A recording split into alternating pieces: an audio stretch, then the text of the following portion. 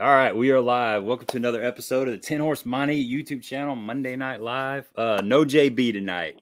JB is we were just talking about baseball, and JB is a coach for his son's baseball team, and he's about 20 miles away doing their first, I don't know if it's first practice, but one of the first practices of the year. And so there's kind of a last minute deal where his partner called him Saturday and said, hey, we got practice on Monday. So he'll be back next week, but no JB today. Yeah, on the other end, we got Brandon, man. What's going on? How's it going over there? Man, I'm still exhausted. You know, I think we touched on it a second ago, but like I got a full-time job still. I coach 2 travel softball teams and try to fish a little bit on the side here. So, you know, when I got home from the Pickwick tournament, which home was not far away, but I was completely exhausted, and then I had to go back to work Monday. And while everybody else in the country fishing world went to the Classic, and I still hadn't caught up. We've been playing softball every weekend, and I'm beat at all times. So, yeah, I knew you were a busy guy. What kind of job do you do? So I do medical sales for Gentiva Hospice. Okay. Enjoy it, man. I mean, it's a cool gig, and they're awesome to let me off work enough to do this. I've had some buddies that fished the all 9 opens last year and was, talking about it this year. And I was like, I can't get off 9 weeks, but I can swing 6 or 7 possibly. So it's pretty cool though. Yeah. That's a nice thing about the NPFL is it's, no doubt, kind of spread out. If you're a guy that likes to fish, 20, 30 tournaments, you can do that. But if you're a guy that has a full-time job, you can still work and do the coaching and all that stuff. Man, life's busy. It's hard I got all these tournaments I want to fish. I mean, I got a full-time job as well. It's like my buddies are always asking me, hey, let's jump in this tournament. Let's jump in that tournament. It's like you got a wife, kids, you got a full-time job. We're building a house. And it's just, I got all these things I want to do, but I just don't have the time to do them. And maybe when I retire or something. That's right. That's what I keep saying. I need to win a couple more so I can maybe one day. But yeah, no kidding. Congratulations on the win, by the way. Well, I appreciate it a bunch, man. It's a neat deal. It's hard to win anything. I grew up, cut my teeth, I guess, fishing a lot of these night tournaments, evening tournaments up here at Pickwick. And I mean, I always tell people, like, you got to catch them pretty good to win one of those. And I've been fishing forever, and I've never won a BFL. Like, I've probably fished 40, 50 of them, never won one. I mean, it's hard to win stuff. And fortunately, these last 2 NPFLs at Pickwick, I've pulled it off. But I mean, I understand of all people how difficult it is to win a big tournament. So, yeah. So that's interesting. So a BFL, it's a one-day tournament. You're not trying to save fish. You're not trying to, you kind of go all in and just catch everything you can. How's that differ from, a 3-day tournament besides the obvious there? Do you find yourself do you have like a goal, like a target weight on day one? If you get to that weight, then you maybe kind of lay off of them. How do you approach that? I do. I typically will kind of, and there's been times where I've went and traveled somewhere and after practice, I've been so lost that I had no concept of what kind of weight it was going to take, because I'm like, I'm lost. But when you figure something out and maybe got a buddy that's from there that's fishing the tournament that'll fill in a little bit on, because there's times in the NPFLs and back in the day that Strand Coast to Toyotas where I would know somebody that was fishing it, maybe local from there, and I would say, hey, what am I shooting for here? But once I get, at tournaments here, I kind of know typically ballpark weight for that time of year, what it's going to take, and I'll set a goal. Now, I'm not gonna, Vaughn Metz, what's up, man? I'm not gonna, pull the plug on something if I'm having a fire day, but like day one at Pickwick, I felt like, I think I said beforehand, 65. If somebody catches more than 65, then I'll shake their hand, because I knew based on practice, man, it was tough. The conditions were tough. The water was falling. Water was a little colored up, a little stained up, and the water temp had fallen too. So I knew the weights weren't going to be quite what everybody was predicting, but I still know that, Pickwick in March is pretty dang strong. But I didn't go in and say, hey, I'm cutting it off at 20 pounds on day one or 22. Like, I got down to my end of the lake that morning, and I started catching some quality fish. And then I'm sitting there culling, and I'm throwing back 4-pounders. And I said, I'm done with this. Now, I didn't stop fishing. I went and fished like some big fish places, trying to catch just a giant, and that didn't happen. But I mean, the mental difference in fishing a multi-day tournament, 3-day tournament. One thing I do love about NPFL is everybody fishes all 3 days. And I think it's cool because you can stumble, not necessarily zero, but you can have an off day where you weigh in 10, 12, 13 pounds and still contend for a win usually.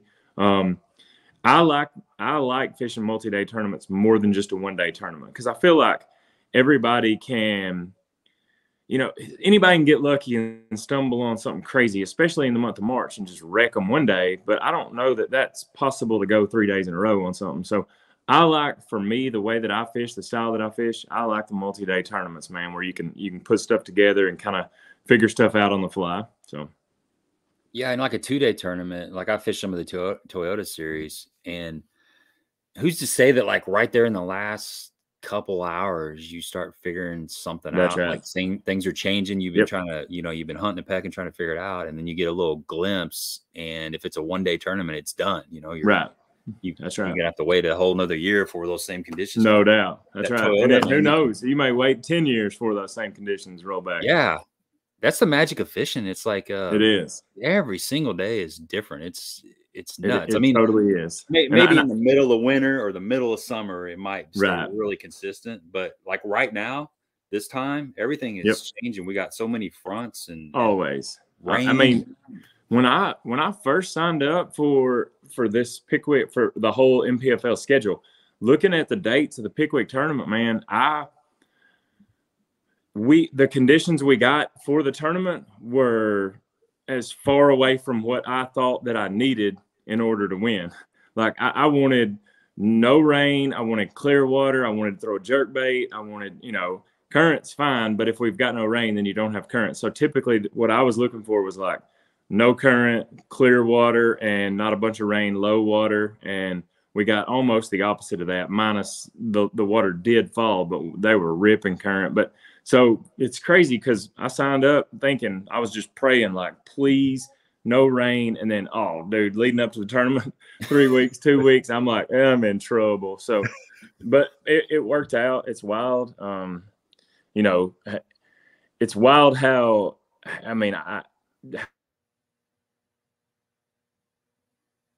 it's neat because what you think you need and want isn't necessarily what the plan is, man. And that's, to me, that's the cool thing about it. And when it's your time, I don't know that you can do anything. I've had times where I felt like, hey, it's my time. And then that's based on practice. And then all of a sudden in the tournament, it's like, it ain't my time. You can tell that pretty quickly, but it's neat. I enjoy, I've had a heck of a time. I know you and Al are big buddies, right? And I've enjoyed the heck out of fishing the NPFL. That whole bunch, man, they run a great show. I fished a lot of different trails, and the way that they operate and get boats in and out of the water, and they're good at what they do, and I'll continue to fish for them. I really have enjoyed my time with them. Yeah, I think it's like we fished a tournament. I fished the Lake of the Ozarks tournament over the week. It was just a 1-day tournament. We went down there and fished Friday and Saturday. And you were talking about sometimes you have a good practice and the tournament just totally flips upside down on its head. And that's kind of what we stumbled across a little jig bite. There was a good solid jig bite going on. We had 5 or 6 locations where we went through and caught a keeper or two, got a good bite, kind of let them swim off with it, just shake it off. And and there was bait in all these areas. Well, tournament morning, we start going to these areas and the bait was gone. Like the wind was out of the south on Friday, then it went out of the north on Saturday, and then it went back out of the south on tournament day. And so we were trying to put stuff together because we already had a nice rotation in our head and stuff. And it wasn't working. Just so everything different. Yeah. So like going into Pickwick, how was your practice for that tournament? So pre-practice was, in the NPFL, there's a pre-practice period that I think it's like 21 days prior to the start day, you can't be on the water anymore. So the last time that I could fish Pickwick before the cutoff was 3 weeks prior. And I fished it 2 weekends in a row. I fished Saturday, Sunday, and I had 2 awesome days and one not great day, but it wasn't the worst day ever. And then I had one, the very last day of practice was I did not catch a keeper bass that day. Oh, now it's hard to go. I out was like that. looking. I knew that, hey, whatever I find in pre-practice is not necessarily the deal. So I spent the whole day looking for grass. They were pulling 170,000 at the time, which is insane, and they're not typically going to be offshore.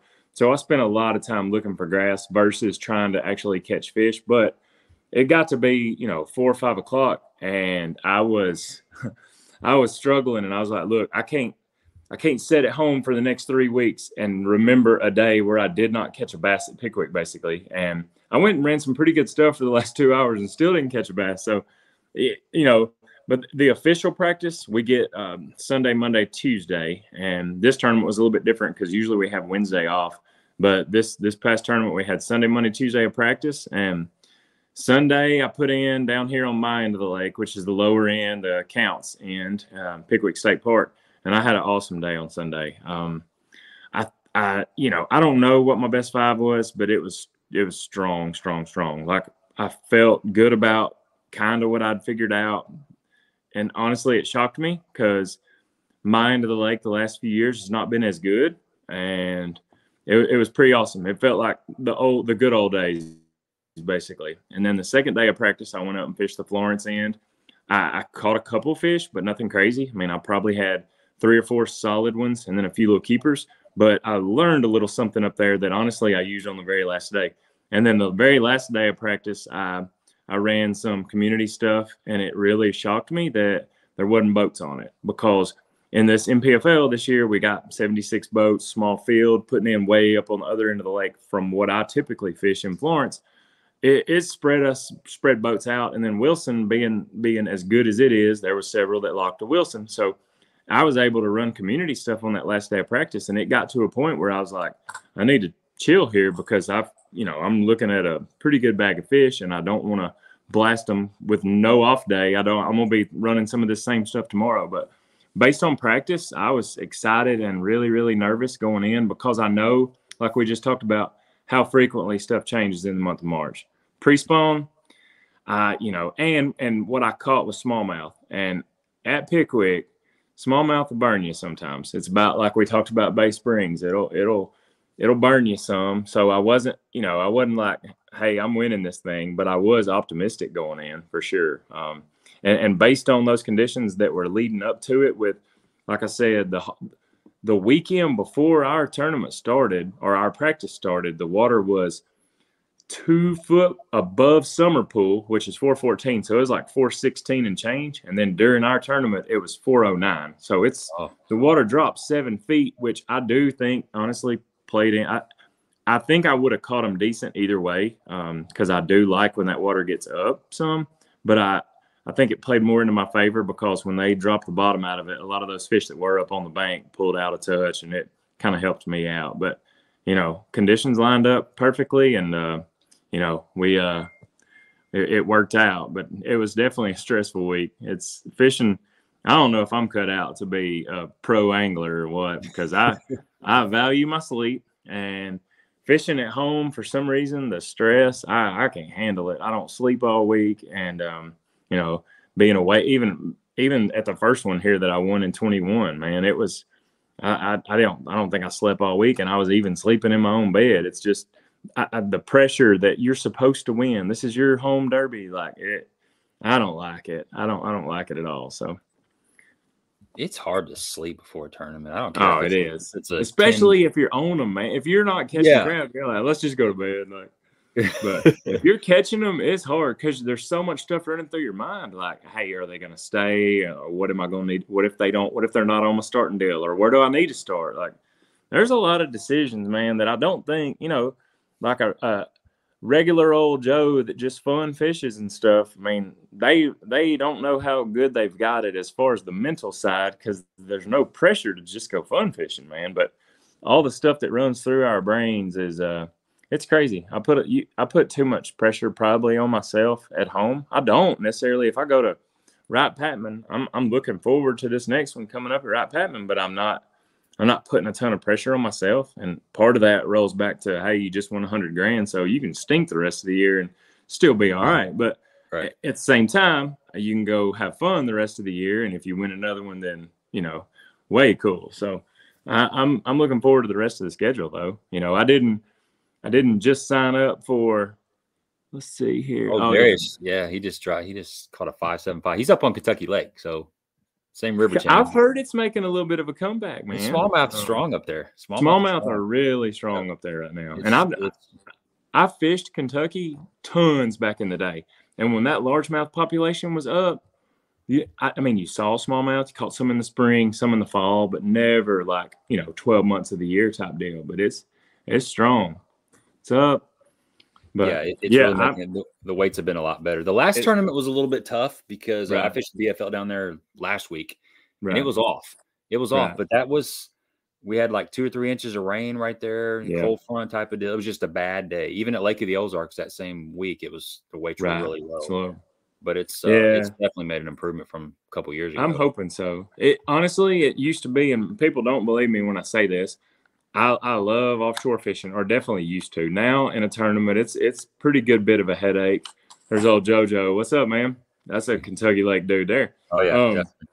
But Kentucky was my favorite fishery. Even offshore, post spawn, all the ledges and all that. It fished way bigger than Pickwick. I mean, you look at Pickwick and in its prime, you go scan around when structure scan all that first came out, and like, you know, you could scan the whole lake for a week and you've got 53 schools of fish. And at Kentucky, you could seriously find 50 schools of fish in a day. It was insane, and it was my favorite place to fish. And the last time I fished it, me and my buddy Kelly Reedheimer went up there and fished. I forget what it was, some kind of ABA team deal or something. And it was probably July or August. And it was probably the only time in my life I put it on the rack early. Like I said, I'm done. I'm not coming back. Carp everywhere. It just was terrible. And I said, I won't be back until it's awesome. And I know that it's fishing substantially better. I still think it's got a pretty good ways to go. But I hope it gets back. I honestly think that Kentucky being strong keeps Pickwick strong, because it takes some of the pressure off Pickwick when a lot of those in-between guys are spending a ton of time at Pickwick right now. And Pickwick, it's still a great fishery, but it's, in my opinion, on a bit of a decline. I don't know if that's tournament pressure or anything to do with carp or whatever. I honestly think it's just tournament pressure. But I think Kentucky being good keeps Pickwick where it needs to be. They both need a little grass, but, I love Kentucky Lake, man. I hope it gets back soon. Yeah, it's getting there. Like you said, I still think it's a couple years out. And boy, if they had some grass, that's all that's missing right now. The shad population's back. The carp are down.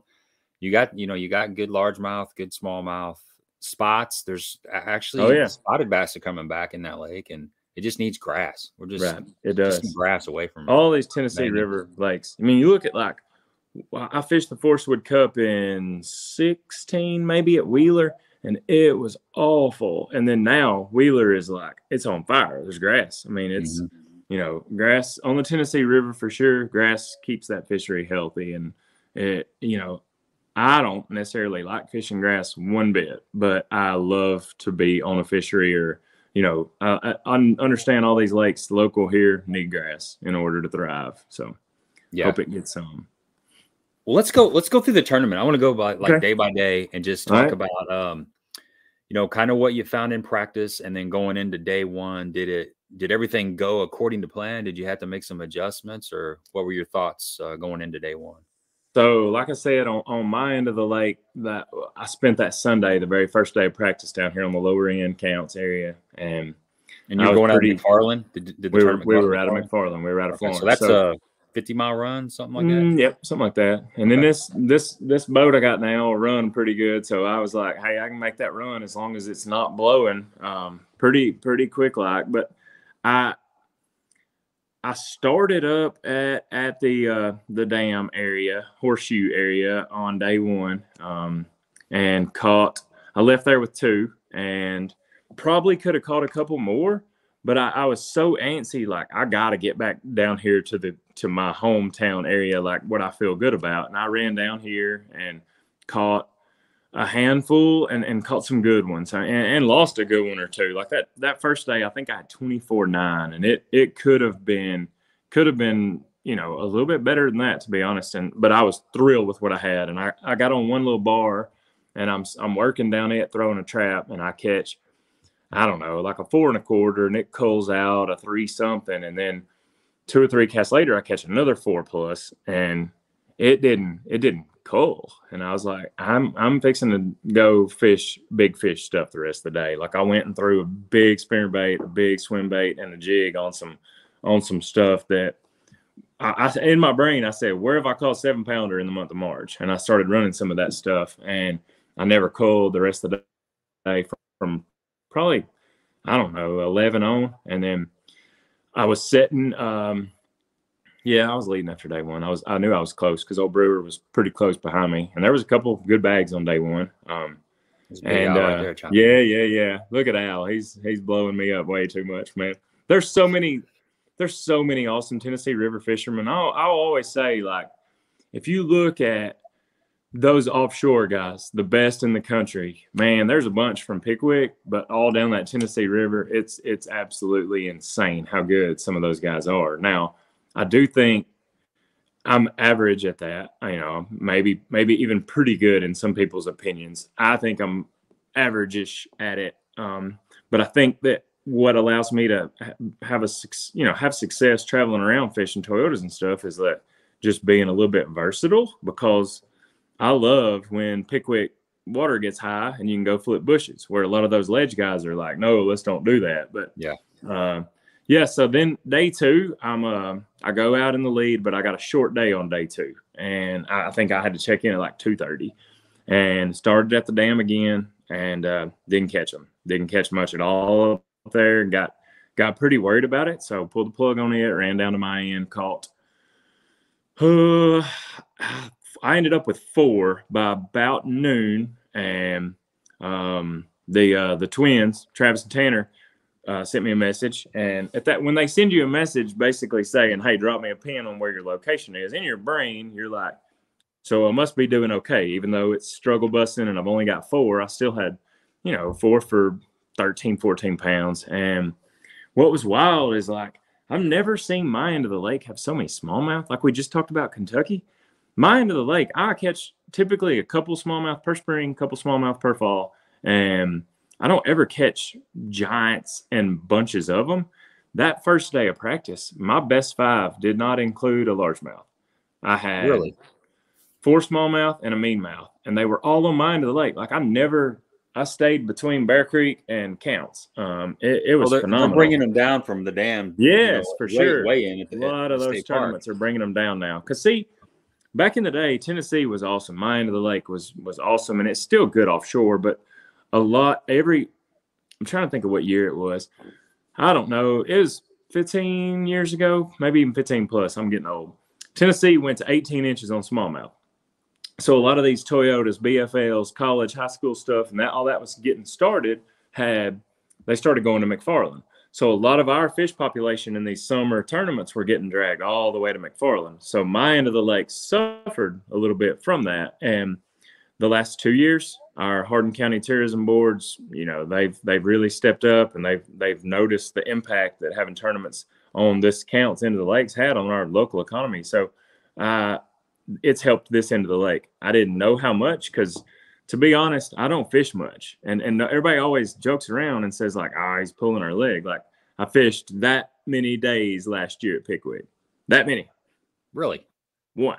I don't have time. We just talked about, I am, and whenever I do have a free afternoon, I'm dead serious. I want to go take a nap. I'm like, I'm so tired from running these girls around. I got 2 little girls and chasing them, playing ball and working and all that. I'm going to take a nap over going fishing in the afternoon, unless it's the end of May, and then I might have to go fish in the afternoon once. But that was the only time I went last year, was end of May. And I went and ran this new boat and stuff like that. But actually fishing, didn't fish a single tournament besides that one afternoon I went. And I didn't intend on fishing a tournament then, man. I I got off work early on a Friday. It was probably 3:30, and I was like, I'm fixing to go catch a couple. I've got the boat cleaned off, and we're fixing to put it in and catch a couple because it's like cranking season. And I ran a couple of community holes, and there was boats on everything because it's a Friday, and Friday's like the new Saturday up here, by the way. And I ran across an old school, like, used to be fire back in the day, hadn't been a fish on it in 6, 8, 10 years, and they were piled on it. And I sat there for probably 30 minutes and caught like a 4-pounder every cast or a stripe. But every time I caught a bass, it was a 4+. And I was like, I called my brother and said, hey, let's go fish the evening tournament this afternoon. He said, I can't. So took one of my buddies, Michael Smotherman, and we went and won and got big fish in it. And that was the only day I fished at Pickwick last year total. Like, you made it count. People don't legit. People think I'm lying about it. I'm like, no, I don't.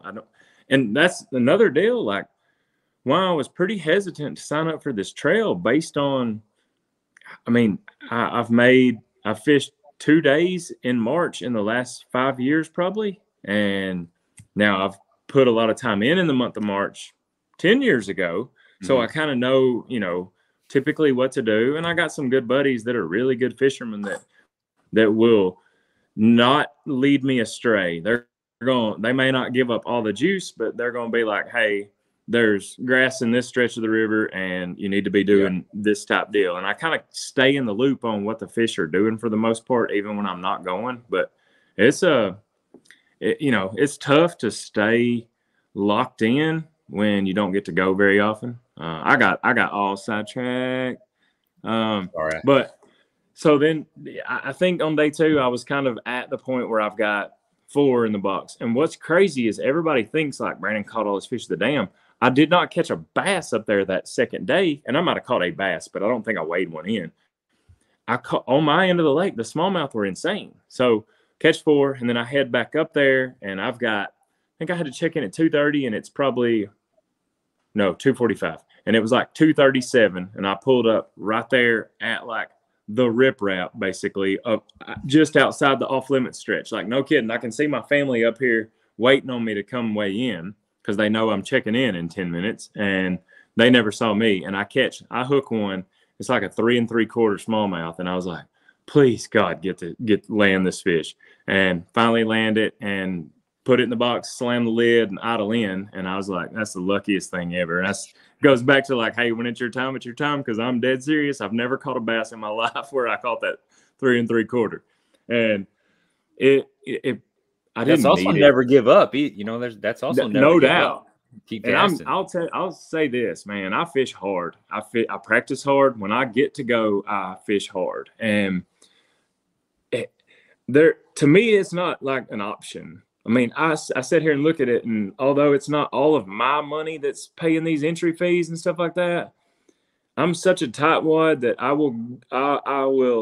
wouldn't leave a tournament a day early if I'd zeroed for 2 days. Just not my style, because I know that any cast you can catch, the Big Bite Challenge, big bass, and win your money back for the whole trip. And I just, the never give up deal, to me, I wouldn't even think of it like that. I'm like, I owe everybody I know, I owe them fishing my butt off as hard as I can go. And I was kind of in freak out mode, but it was cool. And then I think I had a 9-pound lead going into the last day, and which sounds awesome. But knowing what I knew that night, like, hey, I didn't catch a bass up here this morning. My end was definitely more of a struggle, and I don't know what I'm going to do. And I kept looking at the water flow, looking at the TVA app, and I'm like, they're cutting the current back from what it's been. So again, if you catch 12 or 13, and that's somebody right. catches a bag like you had on day 1, no like doubt, a 24-pound bag, game over. Back in the game, and I knew that. That's in the back of my mind, because I'm like, these dudes are good. I don't care what anybody says. I'll take the upper 10, 20, 25% of these NPFL dudes, and you can put them in any trail there is, and they're getting checks and winning trophies, winning shields. Like, these dudes can catch them. You look up and down that list. Now, there may be other trails that maybe those bottom 20 are awesome, because I looked at the bottom 10 today from the Bass Pro Trail deal going on at Murray, and I was like, golly, them some hammers down at the bottom. So I get that maybe somebody could argue that, hey, the bottom of the field may be, but I'm telling you, to win in this NPFL is an accomplishment. To get a check's an accomplishment. I mean, most of these guys are really, really good anglers, and the others, I'm not saying they stink. I'm saying that, to me, bass fishing and especially tournament fishing, you've got to take your licks before you can take some, give some butt whoopings, because you learn. All these guys can catch them, but you learn how to make decisions, and you learn, like, once you get to a certain point on day one, you need to be working on what day two is going to look like, what these fish are doing, where they're transitioning to. Like, are they going toward the bank? Are they coming out? Are they going, So, and I think, honestly, that's kind of what separates, like, that upper echelon of dudes from the mid-range guys. And I'm trying to get in that upper deal, but honestly, in my opinion, I don't fish enough to get there, but we'll see. So I go out last day and got a 9-pound lead, but still I don't feel safe, So I start out up there at the dam, and I knew the last day the wind was going to blow. And there was so much stuff on my end of the lake that I had saved that I had not made a cast on since the first day of practice on Sunday, because I hadn't really needed it. And I look at the forecast and I'm like, dude, it's going to blow. The wind is going to blow. It's going to be blowing against the current. And I know what that means at Pickwick or anywhere on the Tennessee River. Like, it means tall boys. And that freaked me out, because my last big lead situation, where I don't know if but like year one of NPFL in 2021, I'm leading AOI and going into that last day at Grand, and I pushed it, and I didn't do anything crazy that I wouldn't do again. If you don't trust your equipment, then you're not going to go very far. And I trusted everything I've got. I run the best products that I think are available out there, and I trusted them, and I got burned. But it happens to everybody, and still 6'3" Braves, by the way. But just with that in the back of my mind, do what? What inning? Just in through 6 innings, 6-3 Braves. I get all the alerts, but anyway, just with that in the back of my mind and knowing what it was going to look like, I wanted so badly to stay at Florence, but I wasn't confident in it. So I started on the spot where I started the day before, and I stayed there way too long, and I caught one bass, but it was a good one. And I ran into one of my buddies, Mike Corbishley, and he said he probably honestly helped me win the tournament. And I know we're not supposed to get help, but from a fellow competitor during the tournament, he said, "Hey, look, it's rough down there, dude. I just came back from down there. I couldn't fish it. It took me, I forget however long he said, but it blew my mind from where he was fishing at." And I'm like, golly, I can't go down there. So I hung out at Florence and fished some stuff that I felt decent about, and I fished some stuff that I was probably completely lost and out of my element on, but it all worked out. Big Al says, "Go Cards." We got one for I'll Cards, cheer for the Cards every now and then, Al, but not tonight. Go Barbs. But, man, it was such a cool experience being able to win, because the July one in year one that I won, it was I expected to win that. Not being cocky at all, but if that's my time of year. I like using my electronics. I like scanning. I like fishing offshore. And if I'd gotten beat in that, it wouldn't be the first time. I get beat regularly. But against that field where I looked at it and said, there's not a bunch of guys from the Tennessee River. July on the Tennessee River stinks. And most people are going to throw a drop shot and finesse fish and catch 12 pounds a day. And I'm not. I'm going to power fish, and I may only get 4 bites one day, but they're going to be meat. And I expected to win that tournament. And this one, I had no expectations of that. I knew that things needed to really work out and line up in my favor. And fortunately they did. And it was cool. Last day I had 24-4, I think, and won by 13 or so pounds, which was awesome. I couldn't have asked for anything cooler than that. But one thing that I will touch on, if any of my competitors are watching this at all,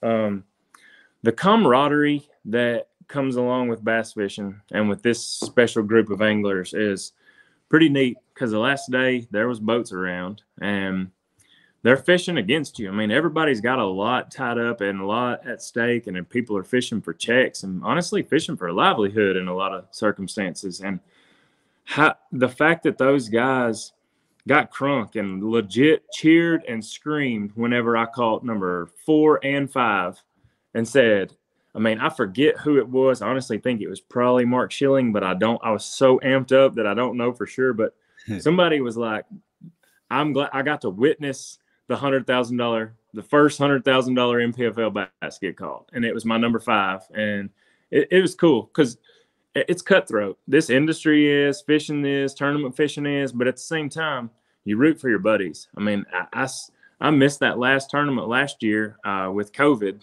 and I remember watching it go down, and Taylor Watkins is my buddy. And I just was like, if I ain't going to win it, I'm good with him winning it. And you know, my buddy Jordan Nettles that I travel with, man, I root for those guys and a bunch of the other guys. But to me, the sportsmanship those guys showed, I talked to my wife about it and was like, you know, it's pretty hard to be in 53rd place and not catching them, sitting close to a dude that is, and still getting crunk for him. But that kind of just speaks on the level of anglers that we have. And even though it's cutthroat and very, very competitive, those guys know what's at stake. And I think they kind of felt my level of stress all the way from, 100 yards away too. But it's pretty cool, man. We got a good bunch. So I want to kind of give those dudes a shout out and thank them for being cool and giving me a little space and honestly cheer me on. It meant a lot to me.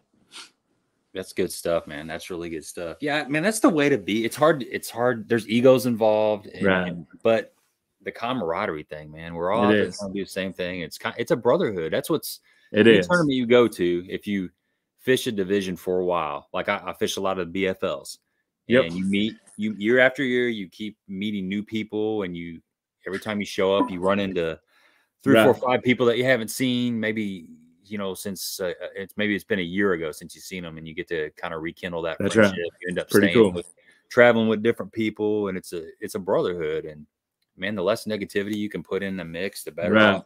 I always look, if I'm not having a good tournament, I'm always thinking, man, I hope my boy's doing good. I hope so-and-so's doing good. And I always look at the standings, the results, and I'm like, cool, he did good, he did good, he did good. And that's right. Me too. Even on like trails I don't fish anymore, I'll scour through the results and be like, yes, my buddy caught him today, you know. But it's pretty neat. I mean, because I don't think everybody's like that. Like I think the majority of people are. I think there's probably some haters in bass fishing like there are in everything else. But like we got a special group, and then it's pretty neat. Like Jason Foster that I traveled with last year. Like, dude, that guy does a fundraiser for everybody local that bass fishes as far as just trying to raise money for them to help them out with expenses, battling cancer, or whatever it may be. So, that to me is pretty cool. We got a brotherhood and a sisterhood. I mean, there's a bunch of, awesome women anglers out there, but this fishing community is tight knit and there's a lot of good people in it. And, but anyway, it's pretty neat. That's the one I want to click right here. I keep hitting the wrong one. Normally my buddy JB's over here and he's working all the stuff. It's hard to keep up, man, because they flash up there for a second, then they're gone. Yeah. Pickwick is good in the winter as Kentucky Lake was. Thinking about going down there some next winter. Is Pickwick as good in the winter as Kentucky Lake? Yeah, it's better. I honestly, I mean, Pickwick's has to have more bass than Kentucky right now. I mean, Kentucky's in a down trend. I honestly think they're probably back more headed upward, but they're at they've been at a little valley for a while. Pickwick's still really, really good, and the winter time is the time to catch big ones. You can look at those Pickwick Winter Trail results, and those weights are insane. It's regularly 25 to 30 pound bags, and a lot of those are brown fish in the mix, and Pickwick is strong in the wintertime. I'm a sissy, and I don't like fishing when it's cold outside. One more. Let's see. I'm gonna throw. No, that's totally good, man. I'd love to take some questions. Yeah, let's do that. But I want to dive into after this. Let's dive into kind of the pre-spawn thing on Pickwick Lake. The river, Tennessee River lakes are different than just an impoundment. You got current to deal with. You got that's right bars and that kind of stuff, which a lot of lakes don't have that. So I want to definitely touch on that, and then some bait selections. All right, let's what see. will Pickwick be like in 3 weeks? Your guess is as good as mine, man. That's Jay. Yep. Honestly, it's so hard. I anticipate, based on looking at kind of the upcoming weather, because I'm leaving in 2 weeks to go to Wright Patman, so I've kind of kept up with the projected forecast, which is still sort of a guess. But due to what I know sort of been happening here, and going to, hey, Darno doubled to right, Olsen scored, Braves 8, Cards 3. But I think those fish will be spawning.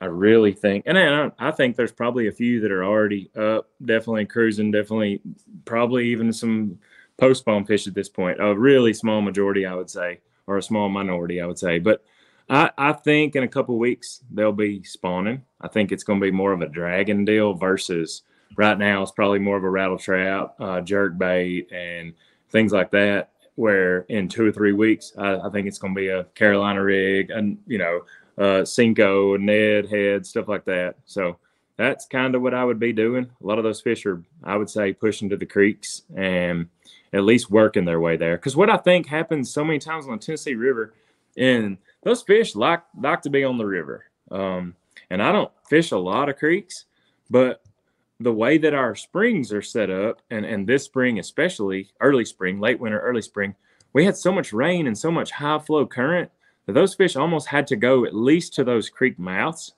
just to get out of some current. They either had to get in a ditch or go to a creek mouth. And that, to me, is what kind of set up the tournament in my favor, the one I just fished, because I knew based on that much current flow, here's what I need to be doing, type deal. But I don't think, once that water fell back down, I do think some of those fish pulled out.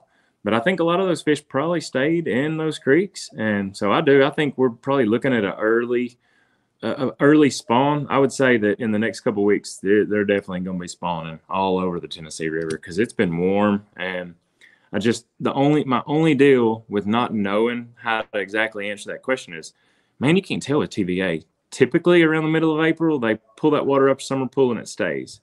But we may get 2 or 3 inches of rain soon, and I honestly think we're supposed to get that much like tomorrow night or Wednesday maybe here.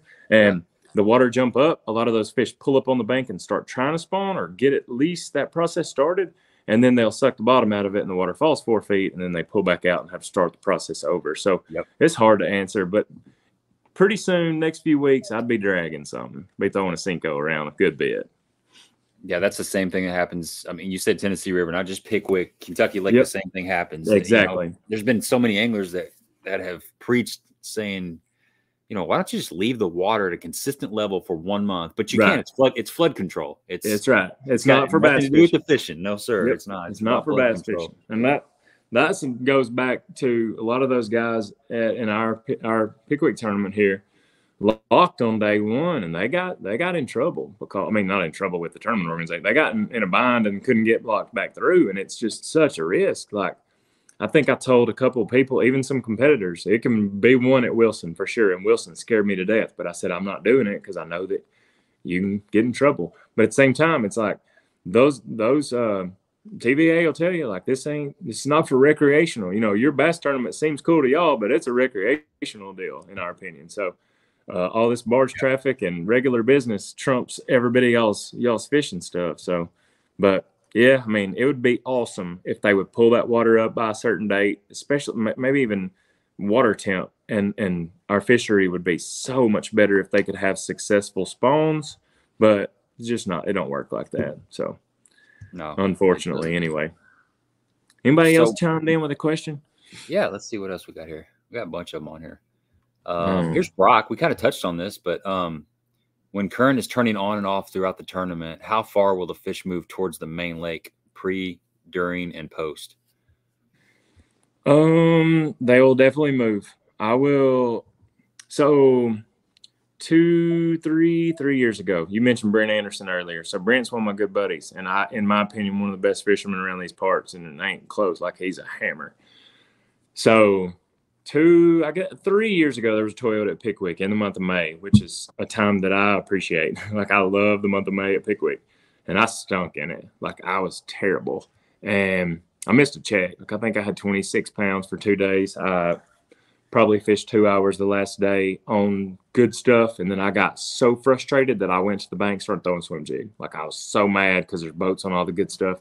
But those fish, I found a school in practice probably 2 days before, maybe 3 days before the tournament started. And they were giants. Post-spawn fish, big ones. Well, we got a little bit of rain. They started pulling water, and they cranked the water flow up from like 30, 40,000 range to like 70 to 90, maybe even 100.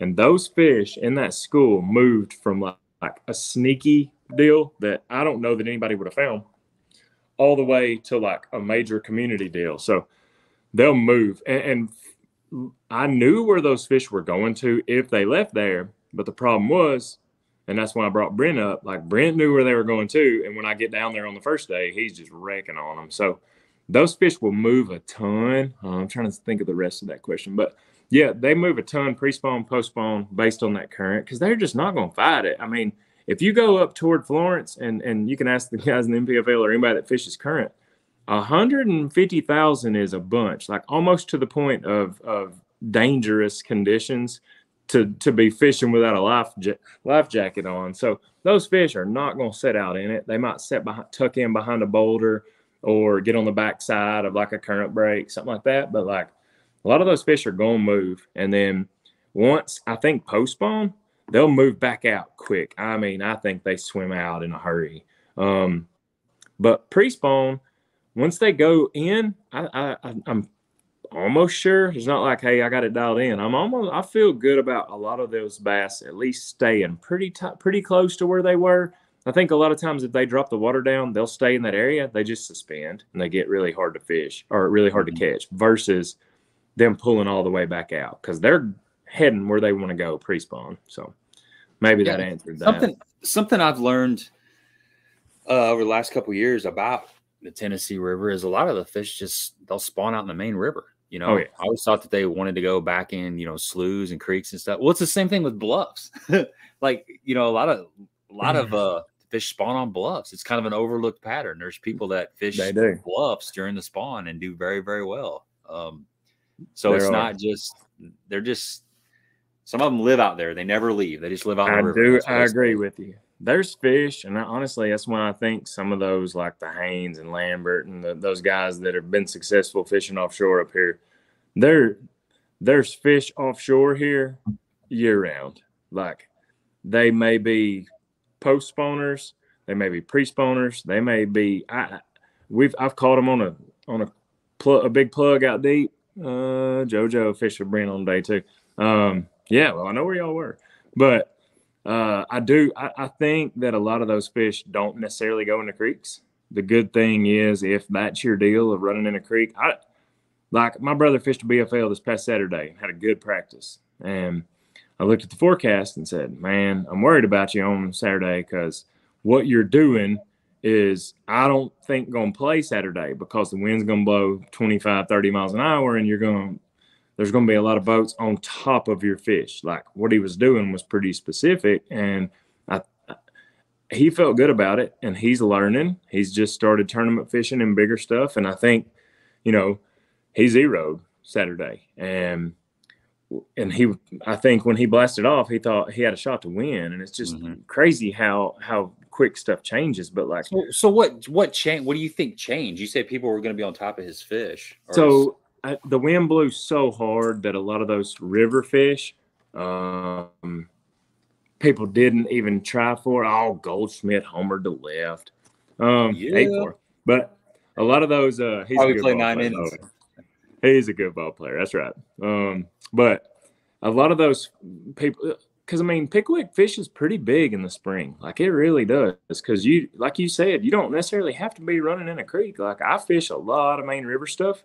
And not even necessarily main river bank. I fish a lot of bars, and I think they even spawn on a lot of that stuff. But I think just knowing I've had several bad tournaments after good practices doing kind of the same deal he was doing, and I knew the way that wind's going to blow Saturday, it's going to stack a lot of boats up in these creeks, and there's going to be boats, trolling motors, A-rigs flying all around where he was trying to fish. And I think he was catching them out at where people's trolling motors were, but I knew that it's going to affect him somewhat. So it's tough, man. It's hard. And I've, like I said earlier, I think you do. You gotta take your lickings before you can give some butt whoopings, because you learn a ton. And honestly, I always, there's a lot of things mentally and stuff like that that separate like a really good angler against an average guy. And I think those really good anglers, even after a sucky tournament, learn something. And they say,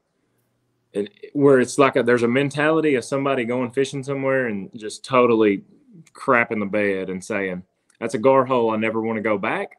Or I learned something, and if I go back, I'm going to get a check. Like, I'm going to catch them because I know I figured something out, or I at least know what not to do. And I think that's part of the deal, because I've taken my share of butt whooping. So, but I think honestly that kind of builds you, and it's like that in anything, man. I mean, I coach these ball teams and kids, 2 travel teams, and like, you got to take your butt whoopings and you learn valuable lessons from doing it. So, I think one of the keys to tournament fishing, and I'm definitely learning too. It's been great to have these live streams and stuff, talking to different professionals out there and just kind of bouncing ideas off of them. And then fishing as a co-angler in the BFLs and stuff, I'm fishing, watching people do. I fish local stuff out the front of the boat, but it's the decision making, like when to bounce on your pattern, even though your pattern was working the last 2 days and it changes. It's like, so if you're throwing a jig and you're dragging stuff around in areas where you've been getting bites and all of a sudden you're not getting bites, what's changed? Okay. Right. And you've got to be able to pull the plug. Yeah. Or the fish aren't feeding on the bottom. Maybe they're suspended now. Or do they not want something dragged slow? They want a rock crawler or a slow rolling spinnerbait. They want that flash, or they want that crazy reaction stuff. And that's it. That's the stuff you got to put together really fast. And I always joke around, like 3 hours going down the wrong goat trail. Ain't no doubt. You can waste a lot of time. And that's 8 hours goes by fast. It goes back to I like those multi-day tournaments. I prefer those way more than just a single day tournament, because stuff does change. And for a guy like me, if I've only got so much time off work, so if I'm not going to spend a week of vacation practicing for a BFL, in my opinion, because the potential for winnings there just ain't there. But now if you want to take a day or two, awesome, you can still break even or make a little money. But I basically, if I fished a BFL locally, I'd practice maybe the Saturday beforehand and maybe one little afternoon, and then I'd kind of be going blind, and during that tournament is when I would figure something out. But I always joke around and say, like, my fishing partner Kelly is he's like seriously a genius. Like, he's like one of those like ACT ballers, and mathematics brain is always rolling. And I'm like, hey, dumb it down, dude. These are bass. I think you're too smart to be good, because he overthinks everything. And it's I'm not scared to go do what was flowing in practice and just straight pull the plug on it, because I know what happens if you don't pull the plug on that, because it ain't working. It's pretty clear. So we'll go find something that is. And it may be, like you said, as simple as saying, hey, they were eating a jig. Well, they are not touching my jig, but I still am confident that they're in this area. Let's pick up a jerk bait and see if they're suspended. Or, and that's what's cool about having the active target and stuff like that now, is you can honestly troll around until you find them. But, being able to adapt and change is really, really crucial, especially in the spring, because these babies move around a ton. Yeah, you'll run. So the guy I was fishing with doesn't have any kind of forward-facing sonar. Gotcha. So we're blind like that. But what you'll do is you'll run. You can get caught in that pattern, trying to run a jig pattern in 6, 7, or 8 locations. You spend 20 minutes here, 30 minutes here, then you bounce and go somewhere else. Try and spend half a day. Yeah, next thing you know, half a day's gone, and you're like, well, let's just keep going that and keep doing this. You're already kind of spun out, and it's hard to like. Yep, that's exactly right. It's tough, man. It is. That's what makes it cool, man, and rewarding when you do catch them and when you do figure something out. I mean, it's like baseball. I relate a lot of stuff to ball, and like, you don't hit a home run all the time. There's a lot of strikeouts, but learn something from the strikeouts. Yeah, exactly. And they don't all have to be home run cuts either, man. You can put the ball in play every now and then and catch a limit on a shaky head. So, oh yeah, man. Perfect ledge on Pickwick. So, yeah, I mean, honestly, it'll be a current break.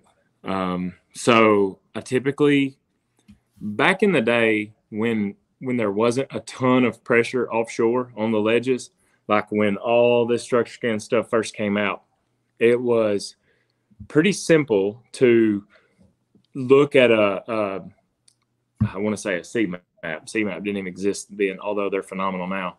Look at a Navionics map while I'm idling around and be like, they're going to be here. And I think it was probably 12, 15 years ago, I seriously had a buddy going to Chickamauga, and I'd never fished chick offshore, ever. And he was going to fish a Toyota something, BFL something, and I looked at a map, and I sent him like 35 waypoints. And he calls me after a day and a half of scanning and said, hey, bro, there's a school on like 30 of these. How the heck do you know that? I'm like, well, I can just look at the map and tell. But to me, it's not. Once you figure out, and I give Randy Haynes so much credit because he was fishing stuff that opened up a lot of people, and Lambert same way. But Haynes, he whooped some butt up here for a while, and while Lambert had moved on and started fishing the tour and stuff, and the fact that people saw him sitting on certain deals, and then you ride by and, hey, I'm not hole jumping Randy Haynes here, because he's a big old grown man that'll whoop me. But yeah. I look at my map and I'm like, I see what top deal he's sitting on. So then you can go run more. But basically a current break. So I do look for river ledges, creek mouths. But ideally, a major community hole will be like a creek channel that dumps out into the river channel and the down current side of it. Like simple enough. There'll be... There's current flowing on the Tennessee River. There is, especially in the afternoons, the feeding frenzy gets crunk, and that's, to me, when you find them. Now, during, from daylight until 1, 2, 3 o'clock even, they're hard to catch, but at least you're confident that, hey, I know that there's a school that's fixing to appear here, because they're kind of busted up until that feeding frenzy gets ready to start. And then once that happens, it's like on. But it's not, I don't want to make it sound like it's easy. It's not crazy complex. Now, here's where it gets a little tougher. All these people are fishing ledges nowadays. All these people have shared waypoints with their buddies, and that buddy shared it with another buddy. So all this stuff is definitely community now. So then, instead of looking for the most obvious stuff, the easy stuff, the perfect ledge, I've started looking for schools close to community holes, so close to the obvious stuff, where maybe those 6 or 8 biggest bass that ain't stupid have pushed to. And they may still pull to there at 5 o'clock in the afternoon during the feeding frenzy, but that's not necessarily where they're living at. So to me, that's where it gets difficult, because the perfect ledge, in my opinion, 10 years ago is different than it is now. Like, the perfect ledge 10 years ago was simple. It was like, hey, I can look at this map and I can tell you, like, there's going to be a school here. And it still applies. But to me now, the perfect ledge is like not necessarily a community hole. It's something that you might find that's fresh, where they have not seen a lure yet, or it's been, they don't get thrown at every day. And that's the hard part. A lot of straight ledge stuff, a lot of inner bar stuff, maybe between the bank and the river. And there's a lot of seat time comes into finding those. And honestly, at times, a little bit of luck involved, because you can find some schools in some dumb places on the Tennessee River. I mean, dumb places. Like, I've got buddies that found really good holes that remain good every single year, that found them while they were idling, and they got a phone call and they're talking on the phone and they're not paying attention, and they've idled off of the main river ledge on accident, not even paying attention, and found like a fire school. And it's crazy to me. But it's like crappie schools. Crappie schools will just kind of wind up in a random spot. And some of these bass are doing the same deal. They really do. And I think it's because of the pressure. They get pushed to places, and now that's their new home. Like, that's where they're going to continue to go, in my opinion, until, like I said earlier, the only day I fished last year was like middle into May, one Friday afternoon. But I caught them on a hole that hadn't had a bass on it in 6, 8, 10 years, and it was piled up. And then I talked to a buddy of mine afterwards and told him where I caught him at, and he said, oh, that place is phenomenal. He said it's the best school on the lake this year, and it's just wild. So once some of these community holes stop getting thrown at so frequently, they may go through a few year little downturn, but they'll fire back. They'll be good again at some point. What are 5? We're getting close to an hour, and I know we were going to try to keep it around. That's right. 5 baits that you have to have on your deck right now when you're fishing Tennessee River. I mean, I got some laid out without them. I got some laid out right now. So I'm a jerkbait guy. I love throwing a jerkbait. Do you use a snapper, or do you tie it straight to the split ring? I tie that stinker straight to it. So okay, gotcha. And I'm not like, hey, I'm a jerkbait guru. There's a lot of guys probably way more schooled, more versed on jerkbait fishing. I just like it. I think I got a pretty good feel for it, and I liked it long before front facing sonar and all that. So this time of year, I definitely would have a jerkbait tied on. And then the stuff that I've got laid out, a rattle trap, an old school rattle trap, Bill Lewis rattle trap, 1/2 and a 3/4. And then I ordered a couple of new ones this year, and they've got it's almost like a 1-knocker-ish one. And they've got some neat colors that I didn't realize. I've always been a rattle trap dude, and I've grew up fishing Gunnersville, the rattle trap tournaments and all that kind of stuff. But like, I didn't realize they've got like 40 million colors that all look good. It's like looking through online. I'm like, golly, that looks good. That looks good. But I ordered a few that look good. This one I've got laid out right now is a Cali Craw. If y'all can see that. Let me definitely solo. I can put you on full screen here real quick. Let's see here. There we go. And I can get a little closer there. But oh yeah. I'm obviously the crawl patterns this time of year, and that one there is just a regular old 1/2 ounce. And then I crank a lot too, and I've got a 6 and a 12, the Bill Lewis 12 is the chartreuse blueback, and the 6 is here. But those two are good ones. Those good looking colors there. I have that one there is just a Tennessee River staple, just that chartreuse blueback, and then how has that been such a good color for so long? It's crazy. Dude, I don't know. It's crazy. And that and like the citrus shad looking color. Yeah. And people ask me like they want to buy a bunch of funky stuff when they're coming to fish offshore. And I'm like, okay, so throw a chartreuse blueback in the month of May, throw a citrus shad for the first half of June, and then throw a green gizzard shad from then until September. It's not, it's not complex. It's crazy. It's that simple, really. I mean, it is. And then I'm new on with Yamamoto this year, which is really cool because I have always thrown a little bit of their stuff. I'm a Cinco dude. I mean, obviously everybody in the country throws a Cinco because they just straight catch them. But I caught a ton of fish on a scrounger head in this tournament and this D-shad. It's a fluke style bait. It's awesome. I had bought some before I went up north. Pull that out. What's that look like? I've never seen it. So it's right here. It is a serious fluke style bait. It's awesome. Put it on a scrounger, paired it up with that chartreuse a little bit. I honestly had a chartreuse pin. I had one all the way chartreuse up, and I thought, boy, the smallmouth are gonna eat it, and I never had a bite on it. And then the Buckeye ball head jig. It's I think it's a G-Man one. I love it. I have thrown this thing since it came out. It's simple. It is. There's nothing to it, and I think that a lot of people, I mean, obviously it's a little finesse skirt. I love the brown and orange this time of year. Green pumpkin, anything works. But like, to me, that's about as simple as bass fishing gets. And this head does not get hung up nearly in rocks and things, good gravel banks and banks that you need to be fishing this time of year. And I've thrown that thing since it came out, long before I was tied in with Buckeye. I like dragging a jig around too. But honestly, I throw a jerkbait in a trap, and if I have to slow down and throw a jig, I will. But I keep my fishing pretty simple. I've got tackle galore. I've probably got $5,000 worth of megabass jerkbaits, and I've got a bunch of straight eyes from back in the day, and I'm like, I don't even throw them. Like, I keep my fishing. I'm like, a jig, and it's probably going to be brown or green pumpkin, and then a trap and a jerkbait.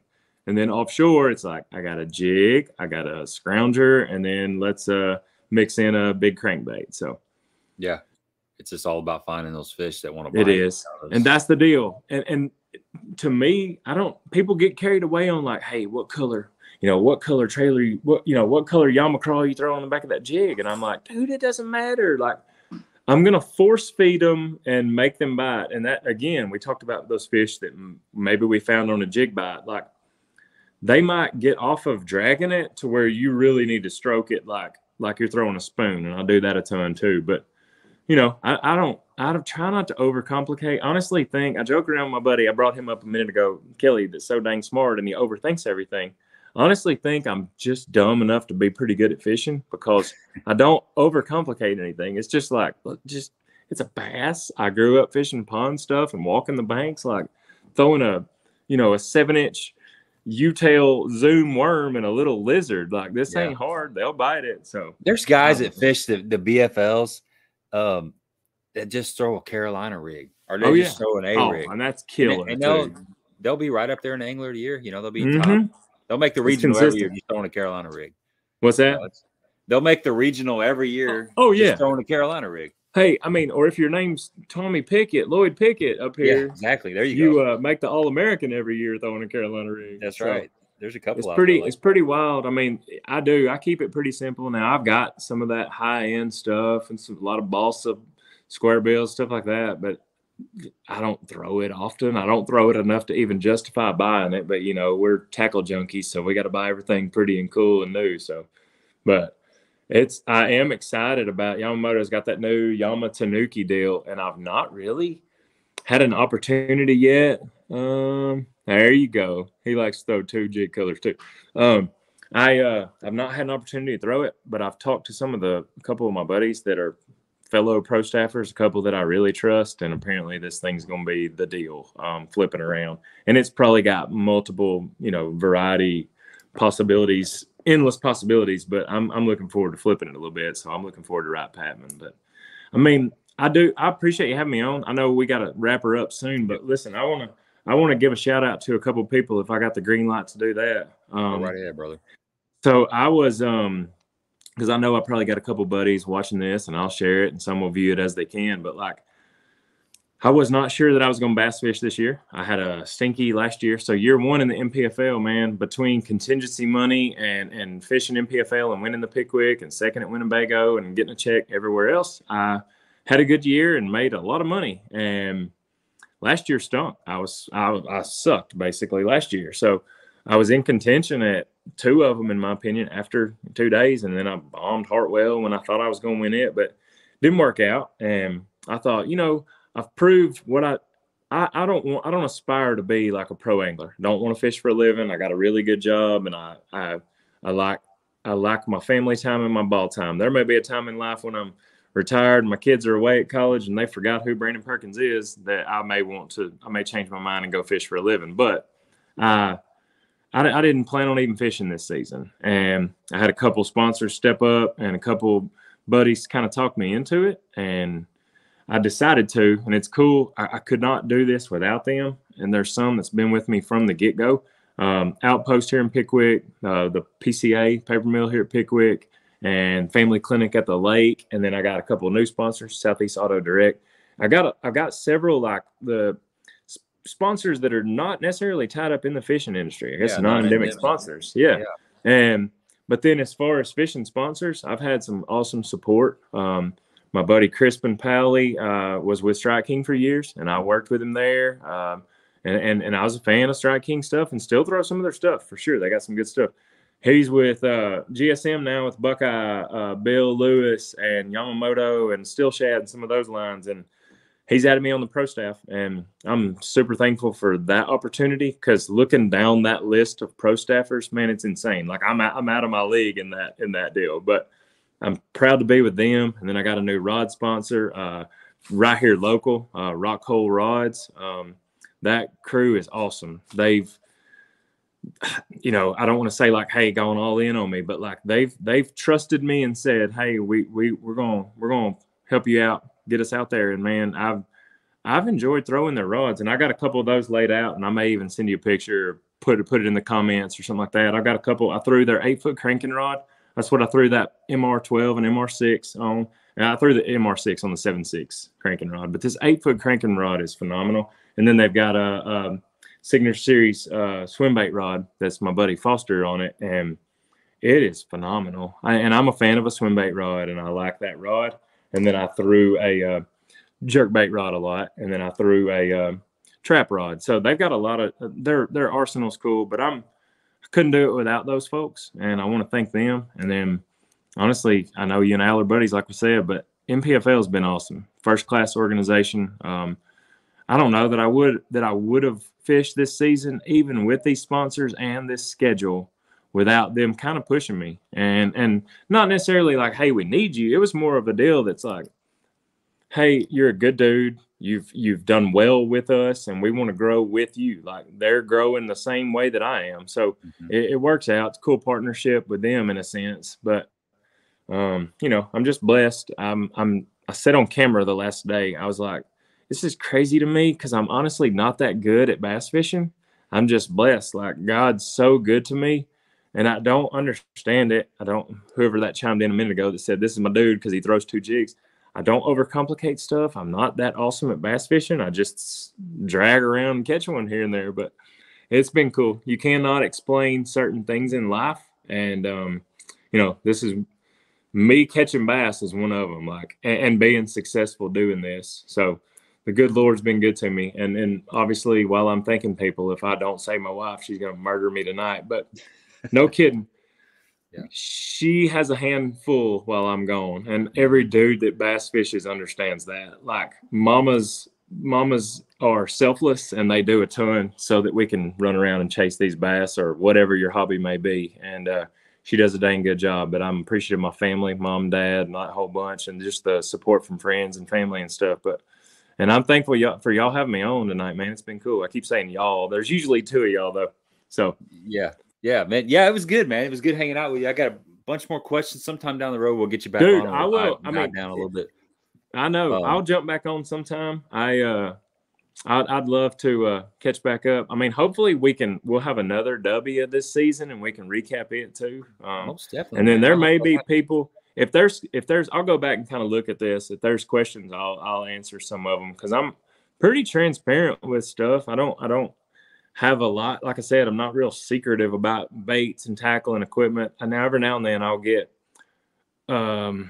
I'll have a secret little bait for a minute, but like that gets exposed pretty quickly. Like it's wild how I guess social media has changed, man. Cause there at certain times you thought like the Magnum spoon, when it got out, man, it was like fire. You wanted to have your hands on them and just keep it quiet. And then now that the world we live in, that gets exposed like that. So, but yeah, it's a lot cool. of times it ain't the jig, it's the person that's throwing the jig. That's right. Whatever. I do agree.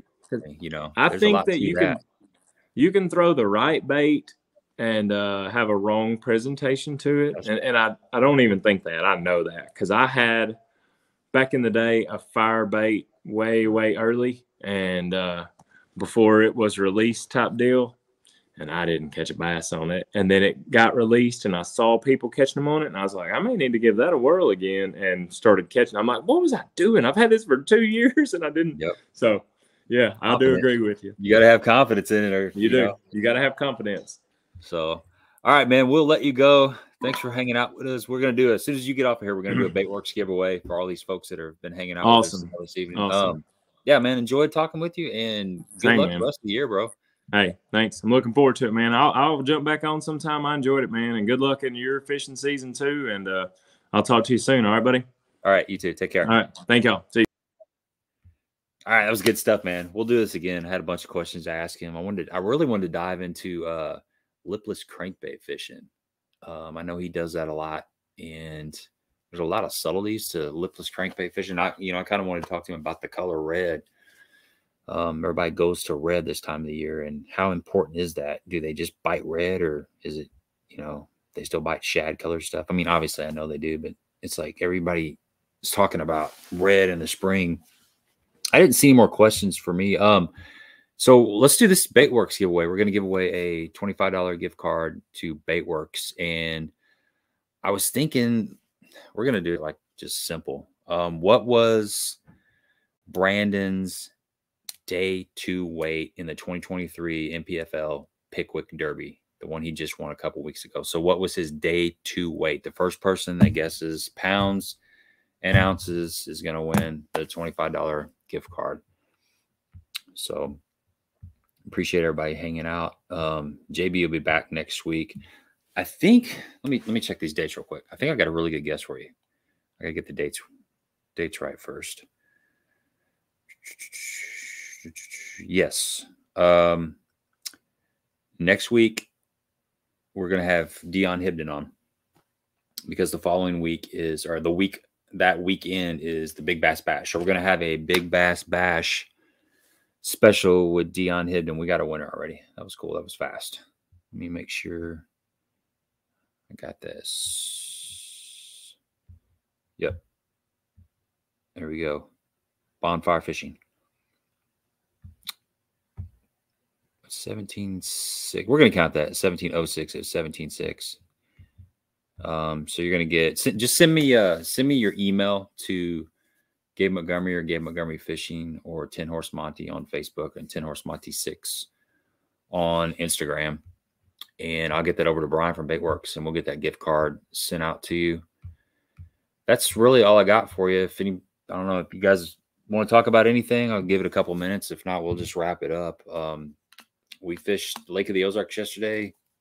Mike Marfell and myself, I'll have a video in a couple weeks on that. I'm going to do that Kentucky Lake tournament, the BFL tournament, probably this Wednesday. And then I got a jig video coming out Friday. That's going to be good. Just talking about orange, the color orange. I know we talked about the color red. It's going to be talking about the color orange and how it's, I think, on a jig or soft plastics or something right now, I think orange makes a big difference. And let's see. There'll be more, Daniel. There'll be more coming down the pipe really soon. We're going to give away one of these Baitworks gift cards every week, which is really cool. They've really stepped up and kind of sponsored the stream. And I got a couple more Cumberland Pro kind of 4-packs to give away, where they've got the runt jig, they got the Buckeye football jig, they've got the Bama swim jig, and they got the pig jig. Isaac sent me some of those to give away. So we're going to be doing those giveaways soon. Facebook page is Gabe Montgomery Fishing, or 10 Horse Monty. I mean, I got 3 different Facebook pages. So hopefully that'll work. And that's it. That's all I got for you guys. Hope everybody gets out there. It's spring, man. It's supposed to be like 84 tomorrow. I know we got some rain and wind and stuff. We got a little bit of cold weather coming, but if you have the opportunity to get out there right now. Cover water. The fish are up shallow and they're dumb right now. This is that time of year where you can just kind of go down the bank and just throw your favorite moving bait, swim jig. Well, that's right. My bad, Rich. In the Midwest, it is definitely springtime. So just cover water, keep your bait wet, catch fish. Jay, congratulations. Jay caught like the big bass. He's like Big Bass Beffa. That's his name now. I'm going with Big Bass Beffa. He caught the big bass in the Anglers in Action tournament this weekend, and then the first one he caught the big bass. So he's got to get something to go with it. Same here. Daniel still got ice. Yeah, that's it. All right, we're out of here. Thanks, everybody, and we will see you next week.